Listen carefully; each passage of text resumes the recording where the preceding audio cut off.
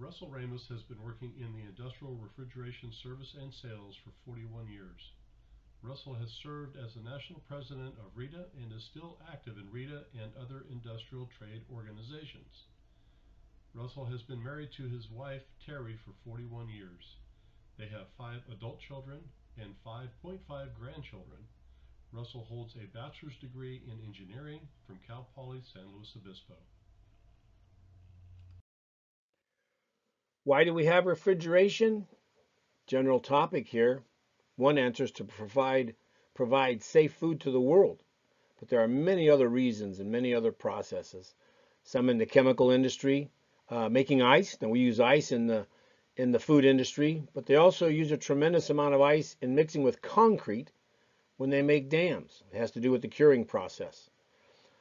Some chemical plants use it to separate gases because they're heavier at different temperatures.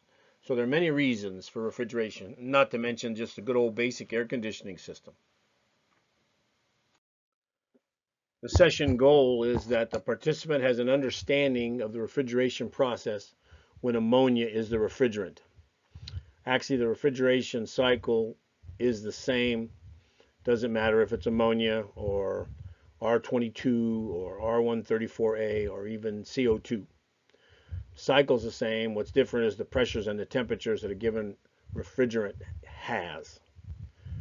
The general topics again for this conversation today will be reviewing terminology, explaining the components, fundamentals of refrigeration and heat transfer, and understand the physical processes involved in heat transfer. This is one of a handful of basic system drawings that you'll see today throughout this presentation. This one is titled The 4 Components of the Refrigeration Cycle, and there are only 4. Everything else I call bells and whistles. So there's only 4 components here. I like to start at the evaporator, which is this item here. That's where we feed liquid refrigerant into the evaporator. The liquid absorbs heat from the product, turns the liquid refrigerant to vapor. The vapor gets drawn over to the compressor. The compressor compresses the low pressure vapor to high pressure vapor. The high pressure vapor goes down to a next component called the condenser. And the high pressure vapor gives up the heat to a colder substance, usually air or water. And we condense the vapor back into liquid. And then the liquid, by pressure differential, is fed over to the expansion valve. And from here we go to from high pressure liquid to low pressure liquid, and then we expand or meter that liquid refrigerant into the evaporator and just start the cycle all over again. If you look closely between the expansion valve, there's a line here that goes over to between the suction and the discharge of the compressor. On the top there it says low side, on the bottom it says high side. So that divides the low pressure side and the high pressure side of the system. The purplish colors up here are the low pressure side from the outlet of the expansion valve to the inlet of the compressor on the suction side. And the high pressure side of the system is from the discharge or outlet of the compressor through the condenser and to the inlet of the expansion valve. Low side, high side. 4 components: compressor, condenser, metering valve or expansion valve, and the evaporator. Okay, before we get into the refrigeration fundamentals, I want to take a few minutes to talk about safety. What is the big picture for today's safety seminar? To do our jobs better, to get better at what we do and how we do it, to provide a means for all of us to gain more knowledge. Because through knowledge, you, your co-workers, your employees, your plants, meaning your facilities, and our industry becomes safer. Remember, the basics of refrigeration starts with the basics of safety. What is the significance of this picture? Who is using these tools? This picture serves as a reminder to me, a constant reminder. Fact, the overwhelming majority of accidents and releases are caused by operators and technicians who are working on the systems. They are out there working on the system with their hands and tools. They are taking things apart and they are putting things back together. Here are some examples of how and when operators may cause accidents. And I'm not suggesting anybody is unintelligent or intentionally trying to cause accidents. I've caused accidents, and I don't consider myself to be a dumb person. Don't go out and ask many of my friends, please. They'll have a different opinion. But the point is, we're human beings and we make mistakes. We can never stop learning, so that's what today is about. So here's some examples of how accidents can happen. Starting up a system, lowering the system suction pressure too rapidly, shutting down a system, disconnecting a system, simply closing or opening a single hand valve. That could be catastrophic if you trap liquid refrigerant. Next bullet point, adding ammonia to the system. Performing maintenance, draining oil, servicing compressors, replacing valves or shaft seals, etc., etc. How about during pump outs and pump downs? The point here is quite simply this. There is a very real human element to operating and maintaining an ammonia refrigeration system. Newsflash, ammonia refrigeration systems don't maintain themselves.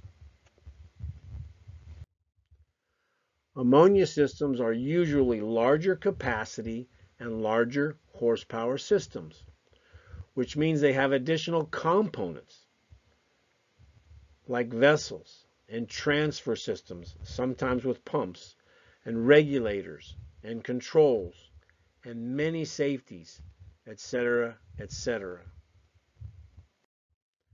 So this ammonia safety seminar today, or maybe even this presentation, may offer you an opportunity to increase your personal knowledge, therefore your safety level of your ammonia refrigeration system. Your job is to listen and to ask questions. And finally, to make some new contacts who can help you find the answers to these questions and maybe other questions.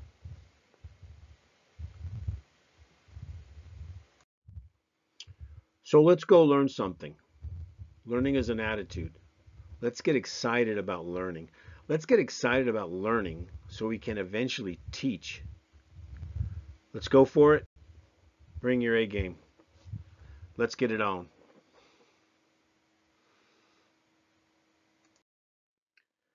We'll start with our basic refrigeration discussion. We have terminology, and all these names just jump out at us, and it gets confusing. Heat transfer, BTUs, compressor, temperature, condenser, liquid and vapor, high side, low side, suction, discharge, pressure, temperature, heat, condensing, molecules. Why the heck would we want to know about molecules? Well, all this has to come into focus, and that's where the terminology starts. Basic refrigeration. So let's start with a definition of a refrigeration process, and then talk about the purpose of a refrigeration process. So we'll do a definition and talk about the purpose. The definition of a refrigeration process.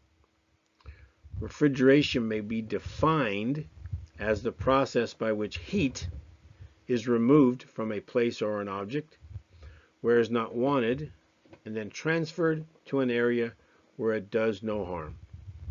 Usually that's the atmosphere.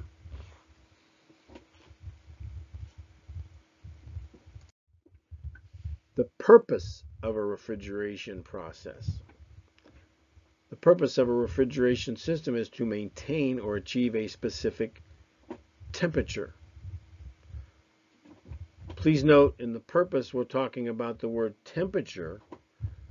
When we defined the refrigeration process, we were talking about moving heat. Are heat and temperature the same thing? I don't think so. And that's part of the mystery of refrigeration, and that's why it's so important we understand this. So I always say, it's all about the heat. So before we explain the difference between heat and temperature, I want to make a comment. What's your job? If you are a refrigeration system operator or a refrigeration system technician or supervisor or a refrigeration system chief engineer, you must understand that you get paid to transport heat. A refrigeration system is a transportation system, and it is specifically designed to transport heat or heat energy. So it is your job to understand everything that makes up that transportation system. Where do you load the heat? What is carrying the heat? How do you transport that heat away? How do you unload that heat when it arrives at the final destination? And where do you put the heat? It's all about the heat. Where is it? What temperature is it at? What temperature do we want to get it to? How much heat do we want to remove? How do we remove the heat? All questions we have to know the answers to. Well, where's the heat? The heat is always in the product. We are refrigeration people, so we are always removing heat from a product to make that product colder, to cool it down. If we were in the heating business, we'd be heating up the product, and sometimes you do that, but we're refrigeration people. So this example has pallets of strawberries that might be coming in at 75 degrees from the field. Our job is to figure out how much heat is in that pallet of strawberries, what temperature it's coming in at, what temperature we want to get it down to, and how do we do that? The how is a good question, because you could just say blow air over it. It might be the right answer. Some products you shower cold water over. Some products you do different things with. So, great questions all. So to review, where is the heat? In the product. It's always in the product. And it's your job to know what the product is or what the products are in your process. Here, it's strawberries. Yours might be milk. You might be cooling beer or wine. You might be cooling melons or lettuce or apples or peaches or pears. You might be cooling or freezing chicken parts or pies or cookie dough or ice cream or popsicles. You need to know what your product is. In fact, if you're making ice, at that part of your system, the product is water. If you're cooling water or glycol or brine to send it out to other processes to bring the heat back to the evaporator, then in that process, your product is the fluid water, or it is the brine, or it is the glycol. You need to know what your product is. Many plants have multiple products that they're cooling. In this example, our product is at 75 degrees and we want to cool it down to 32 degrees. How much heat do we want to remove? We have to ask that question, and right now we don't know. because we have to calculate it. And to calculate it, we have to know the mass. Last question, how do we remove the heat? Well, we haven't got there yet, so stay tuned. Now we're going to define heat a little more. How do we define heat? There's two qualities that define heat. We call them quantity and intensity. Quantity is simply finding a way to measure how much heat we have present. Easier said than explained. Intensity is talking about the temperature in terms of molecular activity. So what is heat? The two characteristics are quantity and temperature. Quantity is defining how much heat, the quantity of heat. Temperature is defining how high or low, how hot or cold the temperature is. Think of a cup of coffee. It's easy for you to measure the temperature of that. You stick a thermometer in it. But it's not so easy. In fact, there's nothing that you can stick in the cup of coffee to tell you the quantity of heat. You have to do a calculation. If you think back to our pallet of strawberries, we can tell what temperature or the average temperature the strawberries are, but we have no idea what the total amount of heat is until we do a calculation. So what is temperature? It is a measure of the intensity of the average vibrational speed of the atoms of the object. The higher the vibrational speed, the higher the temperature. Therefore, the object is hotter. The common unit in America is the degree Fahrenheit. So we commonly measure temperature in degrees Fahrenheit.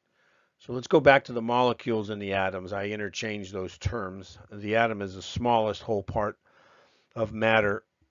So for example, an ammonia molecule is made up of one atom of nitrogen and 3 atoms of hydrogen, NH3. A water molecule is made up of 2 atoms of hydrogen and 1 atom of oxygen. The point is, those atoms, therefore those molecules, vibrate. They're always vibrating unless they're at absolute zero. Absolute zero means there's no heat present and the molecules are dead still. All the molecules we come in contact with, and they're not sure anywhere in the universe, is at absolute zero. So the molecules are vibrating. The hotter they get, the faster they vibrate, the more intensely they vibrate. The slower they get when we remove heat from them, the molecules are vibrating at a slower vibrational speed, less intensity. So to measure that cup of coffee or to measure a product, it's pretty simple. We can use a thermometer. We just get a thermometer and stick it in the product or swirl it in the drink. This thermometer is reading minus 27 degrees Fahrenheit. It just happens to be reading the temperature of liquid ammonia that's in a plastic test tube that's boiling. It's the best picture I had of a thermometer. But you all know what a thermometer is. And that's pretty easy. We can get the temperature, but that's only one of the two characteristics that define heat. The other one's a little trickier to explain. Come on. So let's talk about that other characteristic called quantity. The BTU, or you could use calories if you're in Europe. BTUs define the quantity. The definition of a BTU, by the way, that's energy. We're talking heat energy here. The definition of a BTU is the amount of heat energy it takes to change 1 pound of water 1 degree Fahrenheit. And the degrees, just like we talked about a few minutes ago, define the intensity, or how fast the molecules are vibrating or how slow they're vibrating. That's what a thermometer does. It tells you how fast or slow molecules are vibrating and gives you an average number.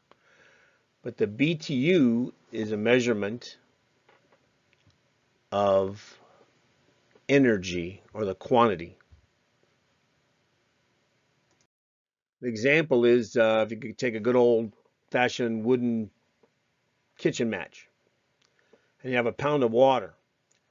The heat coming from that match will raise the temperature of 1 pound of water 1 degree Fahrenheit. So if you started at 50 degrees and you struck that match and held it under the water, and theoretically if all that energy from the match goes into the 1 pound of water, when you're done with that match, the 1 pound of water that was at 50 degrees will now be at 51 degrees.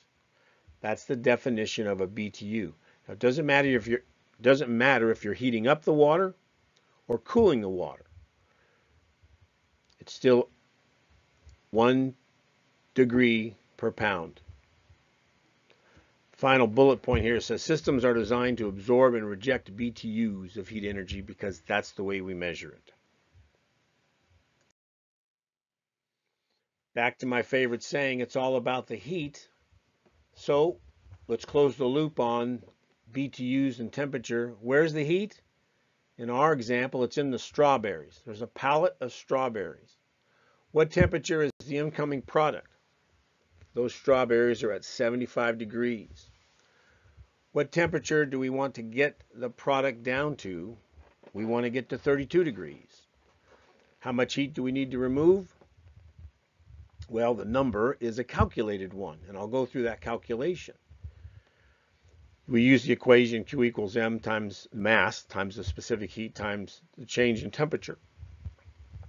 Well, I've assigned 600 pounds of weight to that pallet of strawberries.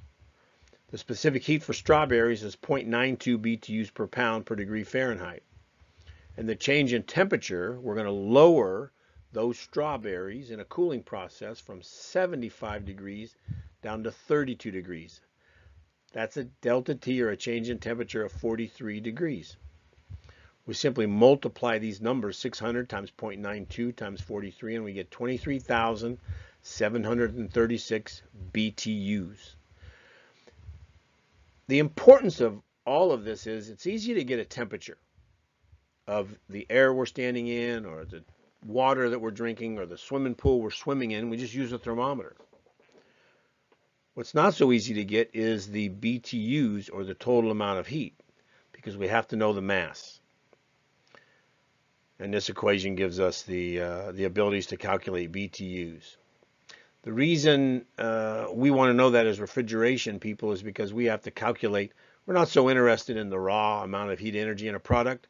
We want to know, in this case, how many BTUs we need to remove to take that heat from 75 degrees down to 32 degrees. How many BTUs do we have to remove to take 600 pounds of strawberries from 75 degrees down to 32 degrees? The answer is 23,736.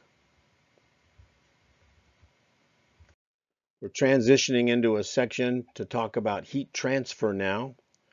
So my favorite saying still applies to the 3 states of matter. It's all about the heat. 3 states of matter are solids, liquids, and vapors. Or you can start the other way, but I want to explain, again with a molecular discussion, the differences between solids, liquids, and vapors. We're going to use water as an example, and the lowest temperature form of water would be ice. In any solid, this is carbon steel, stainless steel, wood, what have you. In the solid form, the molecules are lined up like soldiers. They are attracted to each other with a kind of a magnetic planetary force. But those molecules, and the molecules move. They're always vibrating, and there's a tremendous amount of space between the molecules, each individually. And they're vibrating, and they're bouncing off of each other, but they don't change positions. That's a solid. As you warm up the ice or the solid, the molecules will vibrate faster and faster and faster. And when they vibrate so rapidly that they overcome this magnetism, this force, that's called the melting point, or a phase change. And in the case of ice, you melt from a solid into a liquid. On the molecular level, what that means is the molecules are still attracted to each other, but they can take the shape of the container or they'll melt, but they still are attracted to each other. If you continue to add heat to the liquid, the molecules vibrate faster and faster and faster until you get all the way up to the boiling point, is what we call it, which is the next phase change. And the molecules are vibrating so rapidly that they overcome the attraction to the other molecules and they fly out into the space or the atmosphere or the air. And that's the vapor state or the gas state. So you start with a solid, you add heat, you get to a melting point, and the molecules are now released. They're still attracted to each other, but they're not locked into position. And when you continue to add heat to the liquid, when you get to the boiling point, those molecules overcome that attraction and they fly out into the atmosphere. Now the reverse happens. If you cool down those molecules that are out in the atmosphere, when they lose enough energy and the vibrational energy gets low enough and slow enough, they recombine. And enough water molecules recombine, you have water droplets, and that's called condensation or condensing. And that's how they form back into liquid. If you take that liquid water and you continue to remove the heat from it, slow it down, slow the molecules down, then you will freeze and reform into a solid. So that's solids, liquids, and gases. That's the whole universe as far as we know it. And you have a phase change in between each one.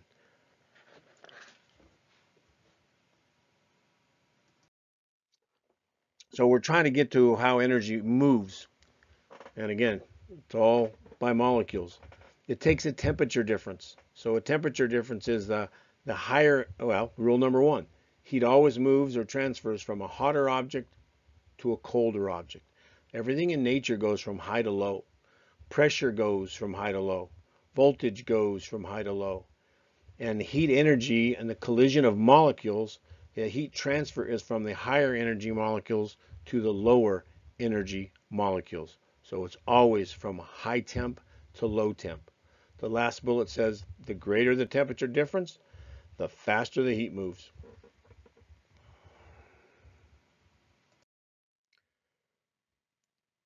So again, talking about that transfer of heat, I just have a little cheesy drawing there to kind of show the molecules are vibrating and they're moving. This is representing a solid. And that turquoise molecule in the middle will always vibrate or contact or bounce off of those 5 or 6 molecules that are surrounding it. If you add heat to one side of that equation, the molecules will vibrate faster and transfer the heat through, just like hitting a rack of pool balls on the number 1 ball. The balls on the end shoot off first. In our world of refrigeration, the heat energy is transported or transferred mechanically. And that means mechanically by a molecule bouncing off of other molecules. And I call this the collisions, collisions, collisions.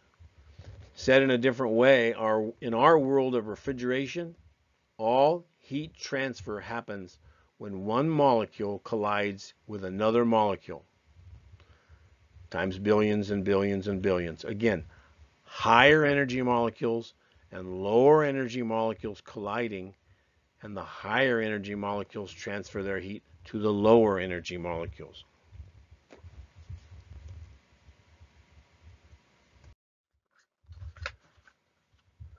Talked about change of state a little earlier, but I'll review it. Again, solids, liquids, and vapors. So if you're going from a solid to a liquid, you're adding heat to the solid, you're bombarding the solid with higher energy molecules, and you're heating it up, and you get it past the melting point because you're adding heat to the solid. Now, if you reverse that, you can bounce lower energy molecules off of the liquid and cool the liquid down, and take the liquid back to a solid. That's called freezing. That's removing heat from the liquid. On the other end of the scale, when you have liquid and you add heat to it, we go to a vapor. That's called boiling, which means we're adding heat to the liquid.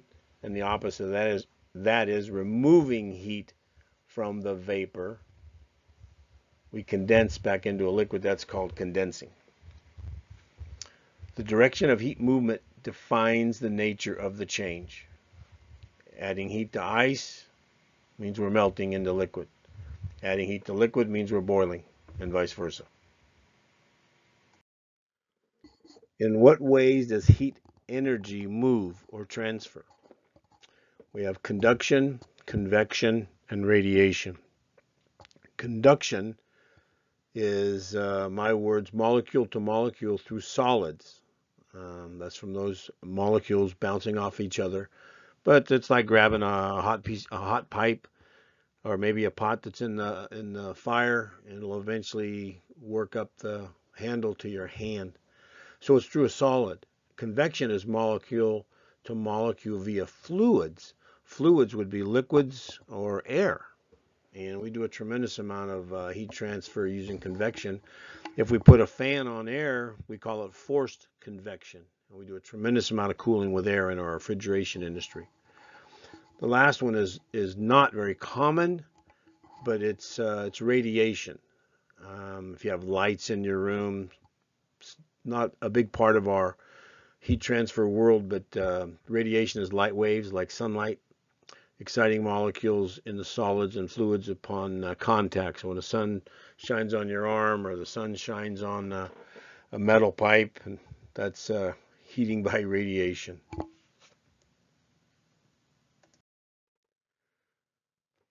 What is pressure? Pressure is a measure of a force over a given area. 1 pound of force applied to 1 square inch of area is 1 psi, 1 pound per square inch. The reason we're talking about pressure is we have to have a moving force in the refrigeration system to move the fluids, to move the.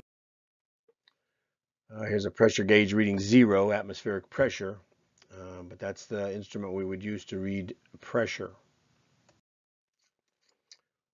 Why does the refrigerant move? Well, the refrigerant moves within the system by pressure difference. So if you have a higher pressure pushing to a lower pressure, we'll either make the liquid refrigerant move, or we'll make the vapor refrigerant move. The direction of flow is always from high pressure to low pressure. Does that sound familiar? Just like high temperature to low temperature.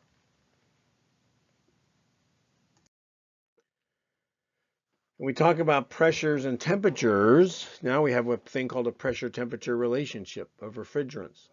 This defines the saturation points, which means the boiling points and the condensing points of a refrigerant. A saturated liquid is a liquid at a pressure temperature that is ready to boil when more heat from a hotter object is applied to it. And a saturated vapor is a vapor at a pressure temperature that is ready to condense when heat is removed from the vapor.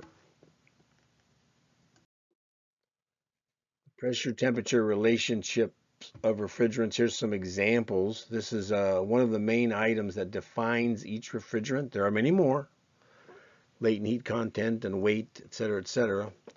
But examples by comparison: at 0 psig, all these refrigerants are on the beach at 0 pounds.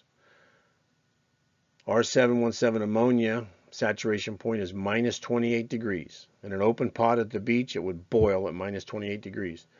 R718 is water, and the saturation point is 212 degrees. R22, the halocarbon, saturation point is minus 42 degrees F. And R290, propane, saturation point is minus 43. Some are very similar, but that's effectively how we define a refrigerant. Pressure temperature relationships of refrigerants. A refrigerant that is going through a change of state at a constant pressure will do so at a constant temperature.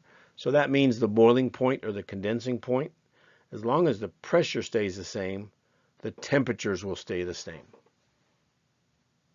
So let's try and tie everything together. There are 4 basic components of a mechanical refrigeration system. Here's the 4 components: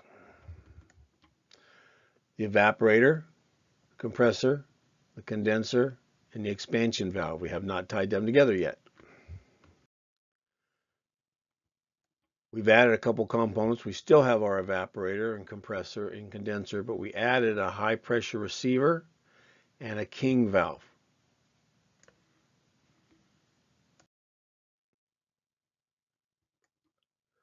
Now we've got a little color so you can see it a little better, but here's our evaporator, compressor, condenser. You even have the orange color for the superheated vapor, and as we start condensing it turns red, and then we are going to drain down to our high pressure receiver, and our expansion valve feeds the evaporator.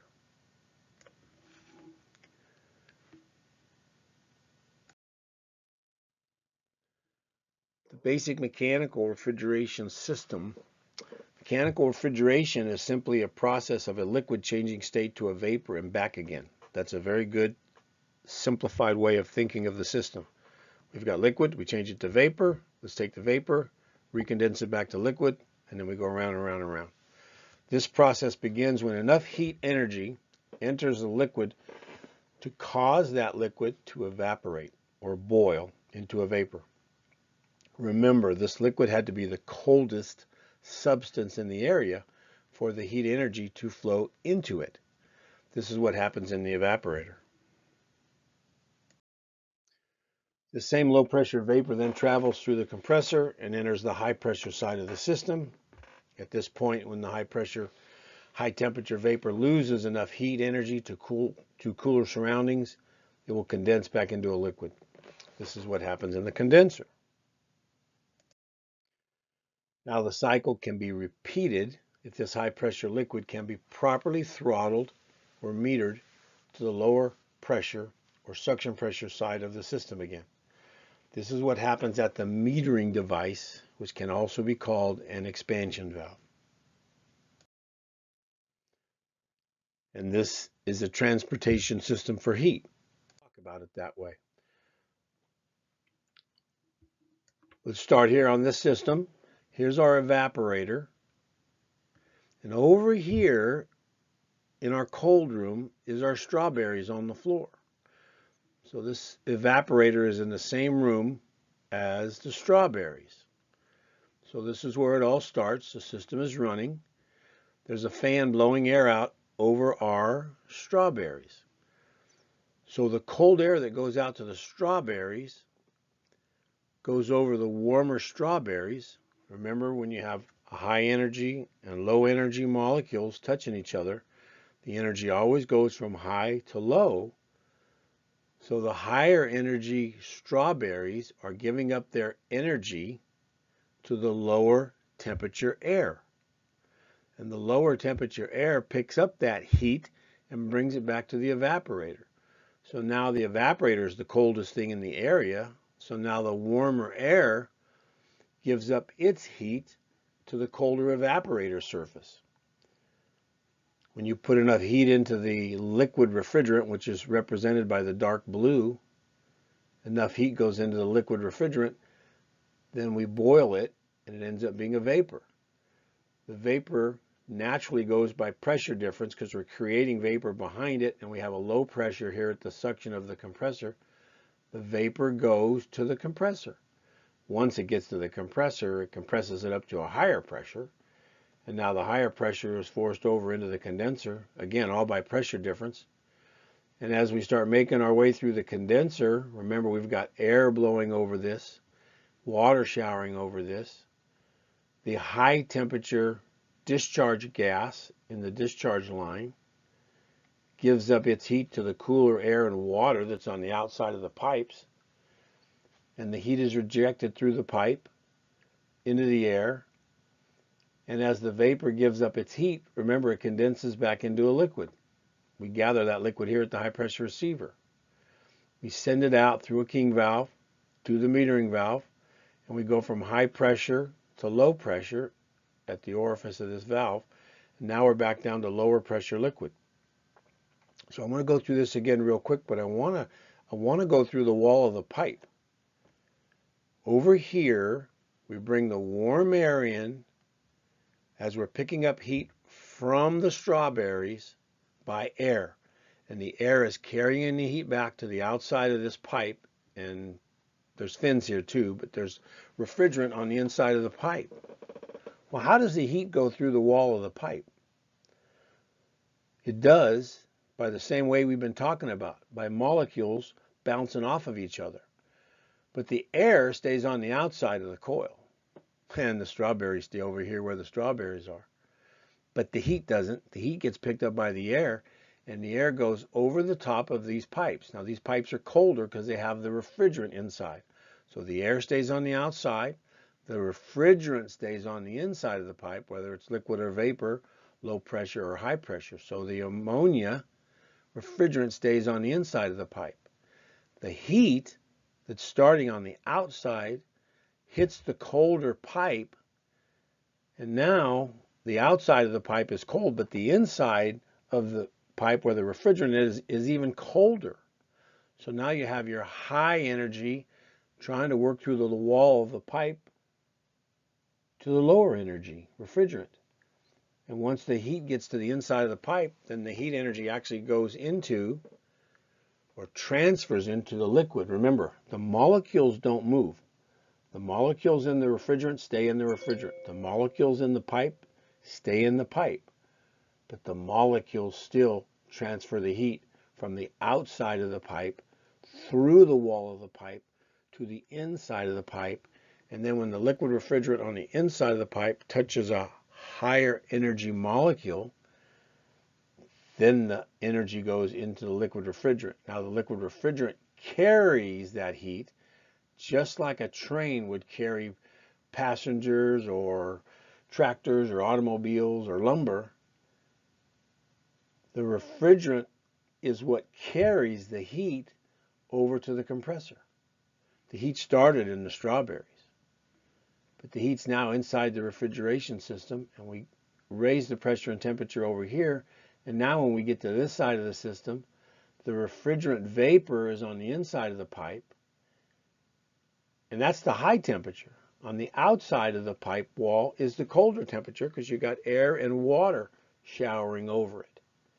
So the refrigerant gives up its heat to the inside wall of the pipe. It travels through the wall of the pipe and gives up its heat finally to the outside of the pipe, where the heat energy gets into the cooler air and goes bye-bye and gets dumped out into the atmosphere.